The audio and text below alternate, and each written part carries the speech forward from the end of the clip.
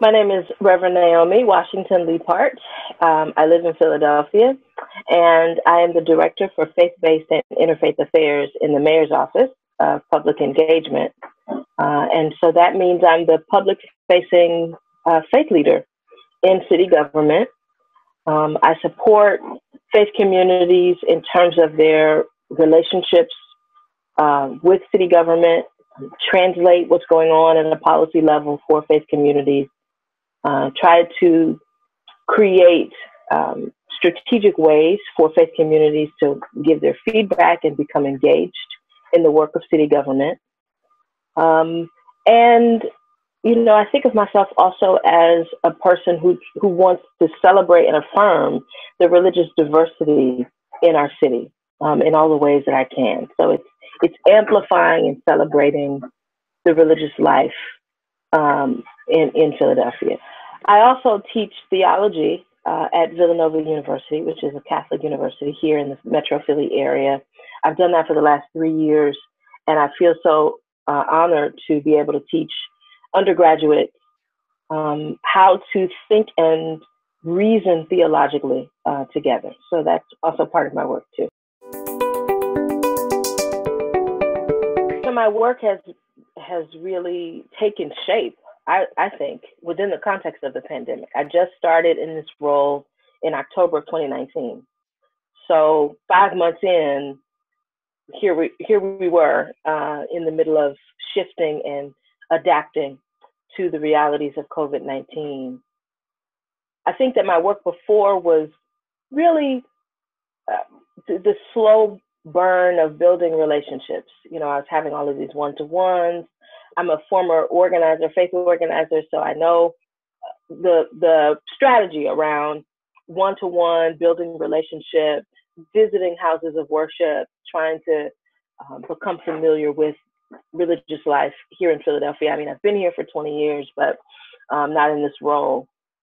And sort of in the midst of the pandemic, I'm now doing that, it seems that at a lightning speed and virtually. So we have weekly COVID-19 update calls for faith leaders, which is something that I wasn't doing, you know, before the pandemic. But that is now deepening the relationships I have with individual faith leaders and with faith communities, because we're on the phone and we're on the video chat every single week, trying to make sure that they're updated with the latest city guidance. We've had some virtual events. So we've had one really successful webinar that helps people navigate this terrain of grief right now. So we framed it as COVID-19 has us experiencing loss in ways that we could not have anticipated. And so let's talk about that. Let's talk about how to live with loss and live through loss. And we had a webinar around how faith communities can support people who are not feeling safe at home due to family or relational violence at home, and how faith communities can support and respond to that. So everything all of the ways of engagement that we kind of intended to embark upon before the pandemic, we're doing them now, contextualizing them for the pandemic. And so that my work has really been defined by the pandemic in that way.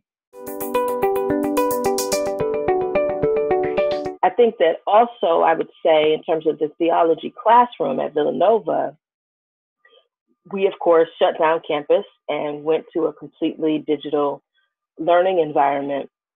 And I find it fascinating and really appropriate that we were teaching theology and wrestling theologically during a pandemic. The material is right there in our real lives.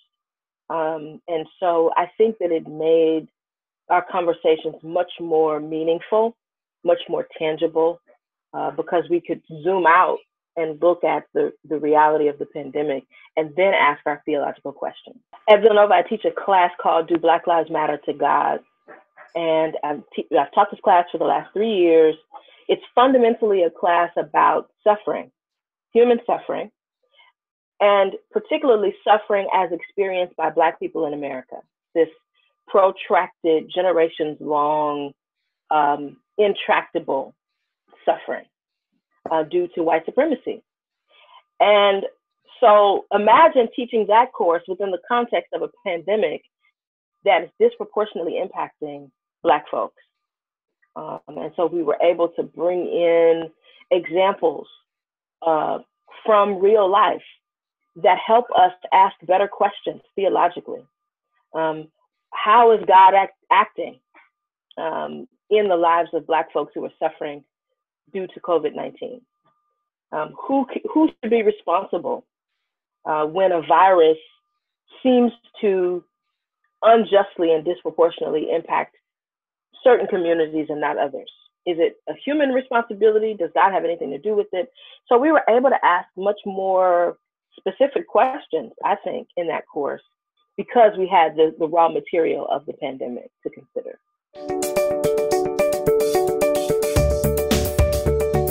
Well, we thought that this was a conversation we needed to have because we wanted to nuance what it means to be safe and be home at the same time, right?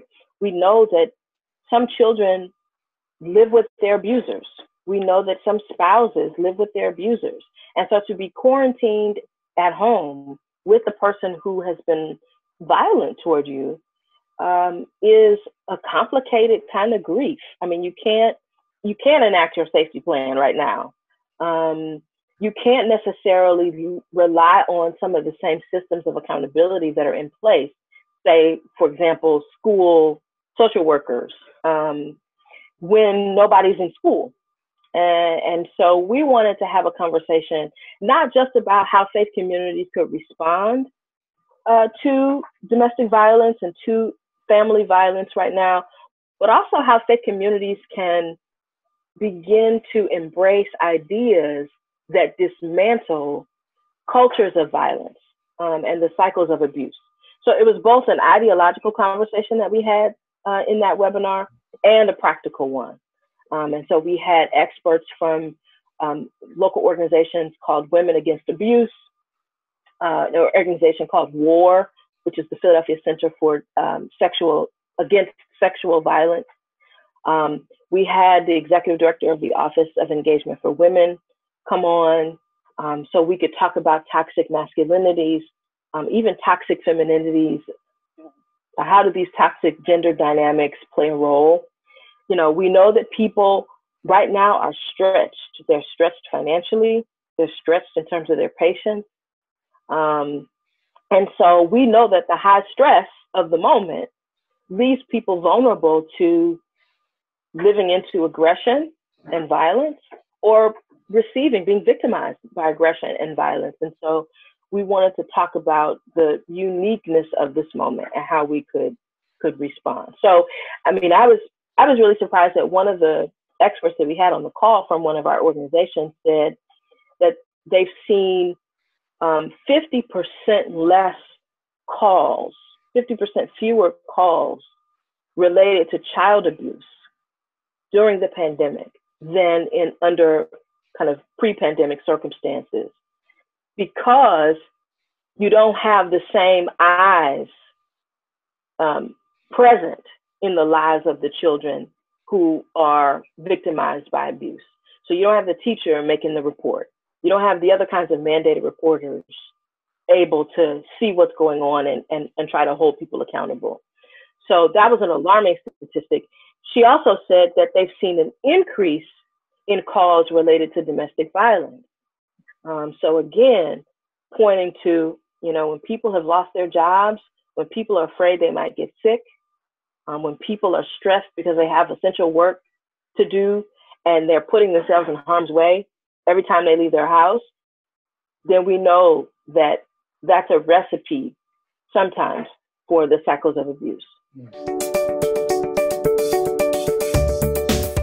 I have been really blown away by how I've seen faith leaders step up. I said we had these weekly faith leaders calls. And so on these calls, we have people saying, Can we still run our food pantry? We want to be able to make sure food is available, not just to our members, but to members of the community. We know we're going to shut down for worship, but can we still run these food distribution programs? How do we do that safely? And so we issued some guidance around that. We developed a program so that faith-based communities can partner with faith-based food distribution programs. So in case they need volunteers, members of congregations can plug right in to those food distribution programs. And that's an entity, an initiative that we stood up in response to congregations saying, we want to help and help us do so safely. We have congregations with lots of property saying to the city, listen, if you happen to need our space for any reason, here, you can come and use our property, use our building, use our parking lot. And so we developed a forum so that people can express interest in sharing their building for COVID response. Congregations have been testing locations here in Philadelphia. So making their property available to the Department of Public Health, to independent doctors who are organizing testing in hard to reach communities. We've also had every single weekend, Fridays, Saturdays, and Sundays, prayer pauses. This is an initiative that I started back in March to offer just short 15-minute words of reflection and encouragement for the city. And we get on Zoom and then we stream them to Facebook Live. And we've seen anywhere from 200 people gather to watch these prayer pauses to 4,000 people who end up viewing the prayer pauses. And every time I ask a faith leader, will you do this? The answer is yes. And so we've had people from a variety of traditions, the Abrahamic traditions, Buddhist tradition, humanist tradition. We've had immigrant faith leaders offer prayers in multiple languages. I mean, it's just been a wonderful experience. So I have really seen faith leaders step up and rise to the occasion, whatever we've asked them to do. Yeah, well, people need to be able to hold both their fear and their hope at the same time. And what this moment has done is present an opportunity to sort of destigmatize fear.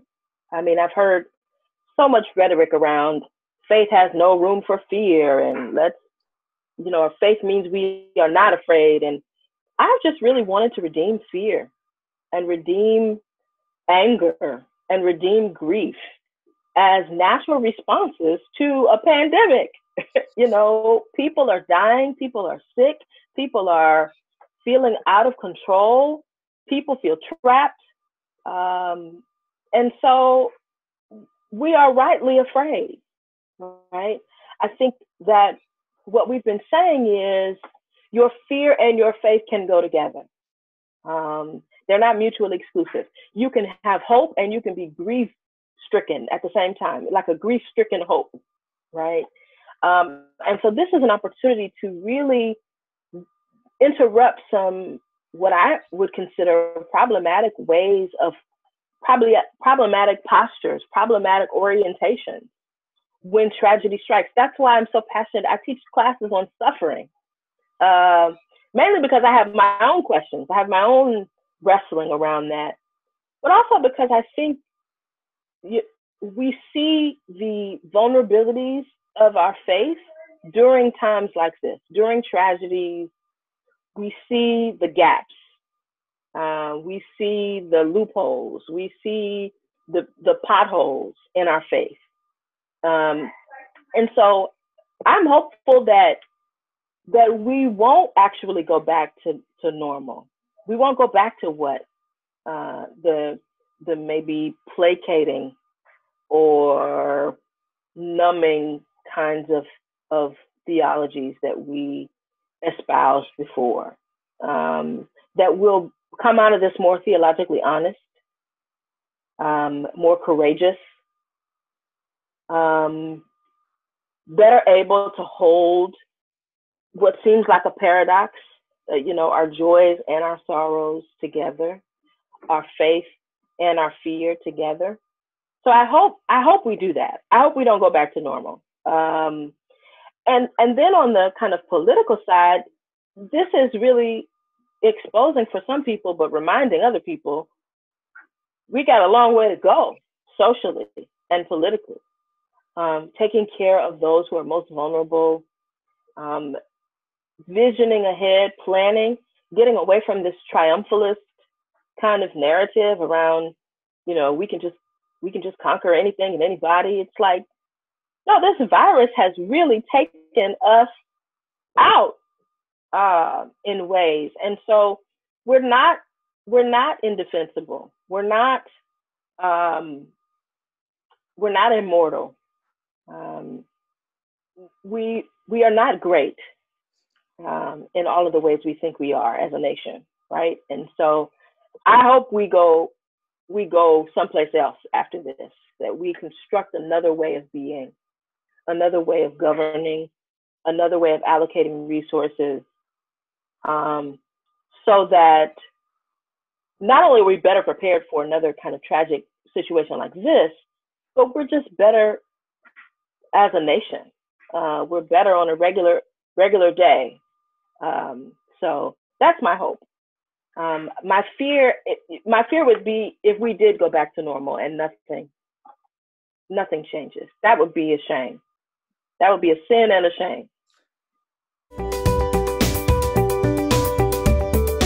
I want to offer a word of encouragement to those of you who might be feeling some guilt or shame during this pandemic. You might feel this way because you've been told you're overreacting. You're making a big deal. You've been more sad than you've been in a long time, and you find yourself crying or nervous, and you're not used to feeling that way. Maybe somebody close to you is sick. Maybe somebody close to you has died. And the grief is stuck in the back of your throat or stuck in the pit of your stomach. I want to encourage you. My word to you is to feel whatever you feel deeply. I'm reminded of the words of Toni Morrison. I want to feel what I feel, even if it's not happiness. Feel. My friend, the Reverend Kyle Brooks, said something profound to me, and I want to share an adapted version of his words with you. The measure of this pandemic moment is not and will not be how well we're able to fake it, to feign being unaffected or unbothered by the present state of affairs. The state of being unbothered is often a symptom of our acceptance of chaos as the status quo. That response is a coping mechanism, a numbing agent meant to make us unfeeling in the presence of overwhelming feeling. So the challenge of this moment, the call to a collective effort, is to remain feeling people in the midst of deafening and deadening waves of noise, of despair, of sickness, of even violence, of indifference. We are not sealed off from the suffering of those who share in our ecosystems of life. So now is the time to be instruments of feeling. This is my prayer. Make us instruments of feeling, God. Withdraw if you must. Retreat when it gets overwhelming. Cry when you can't help but cry. Mourn the weight of loss and death. Mourn the absence of touch, the loneliness of isolation. And laugh too when you feel like it. Feel the joy of experiencing your life in a different way now, perhaps in a slower way, an uncluttered way, a more attuned way. Dance to the changing rhythms of your days and your nights. See your body anew, not as a threat you cannot control, not as host to a virus, but as flesh you must now listen to more deeply. This is my prayer. Now is the time. God, make us instruments of feeling. Because when the threat of COVID-19 has passed, we can't afford to go back to numbness, back to indifference, back to the kind of distancing that makes us indifferent about those who are living in sickness and in hunger and in poverty and in incarceration. We can't go back to ignoring the violence against the most vulnerable of us, Black folks and brown folks and Native folks, transgender folks. Feel now so you can feel later. This is my prayer. Lord, make us instruments of feeling. May it be so. Amen.